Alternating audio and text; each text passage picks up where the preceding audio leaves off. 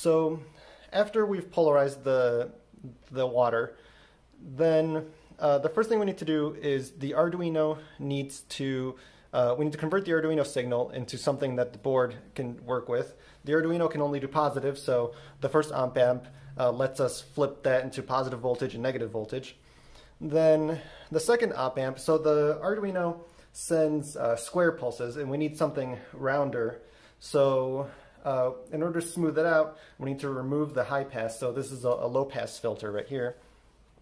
The third op-amp, with the help of this potentiometer up here, lets us tune how much power we have, so we can magnify or reduce the signal. So we can tune how much energy we put into our oscillator, into our oscillating nuclei.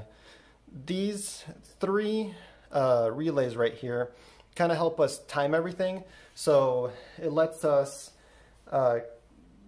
connect the transceiver coil to ground, so everything's quiet. You know, there's no like background noise that gets built up into there.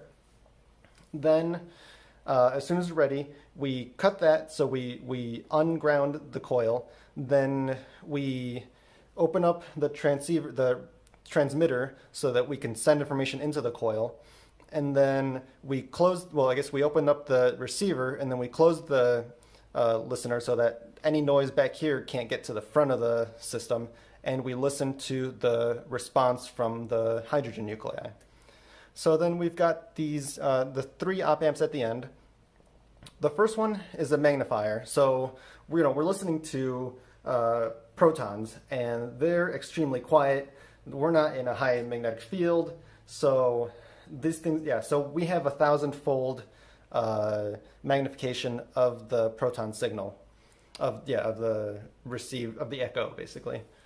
Then we have a bandpass filter, which we've got all this noise. Everything gets magnified 1,000-fold, but we only care about a small spectrum of radiation coming back out of the system.